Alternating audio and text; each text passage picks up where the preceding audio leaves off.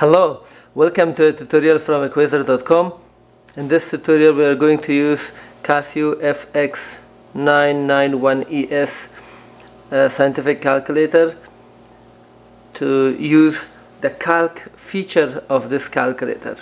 This feature is unknown for many users, as I have noticed among the students. So let's try to see how this one is beneficial for us. In many cases we need to evaluate an equation with different values in series, and every time the value changes, so calculating some values and punching the values every time would be hard. So how can we do it? Let's assume we have an equation, something as I press alpha and I press y. All these letters A, B, C, D, X, Y can be used as variables. So I press alpha and I press y, and then there is equal sign, again alpha equal.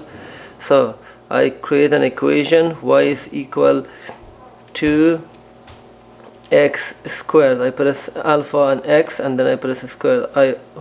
Y is equal to x squared plus 5x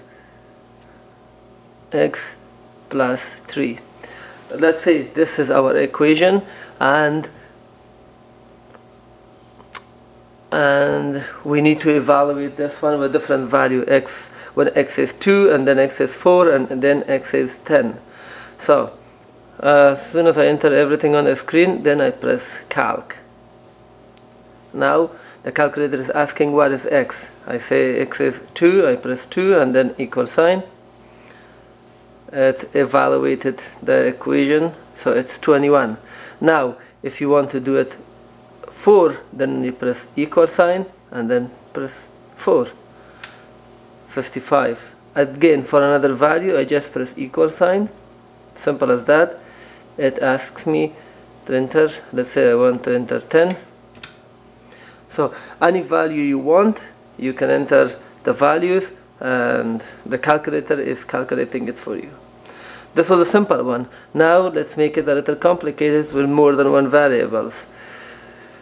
Let's say I have an equation y. You can use any variable a, b, c or d. So I assume y is, I press alpha and equal, y is equal x cubed. I press alpha and x and then cubed, shift cube, x cubed plus 2. I press alpha a plus 2a plus square root of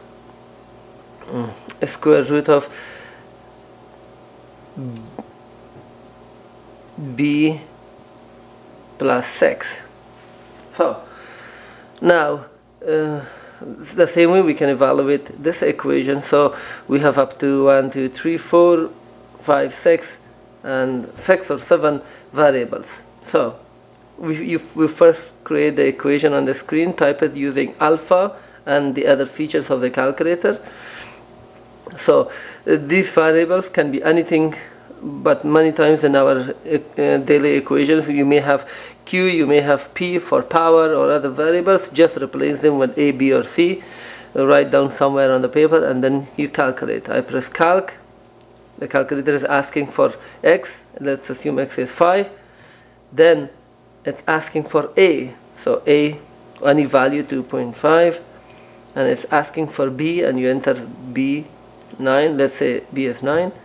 So it evaluated. This was a tutorial from equator.com. Thank you for your attention.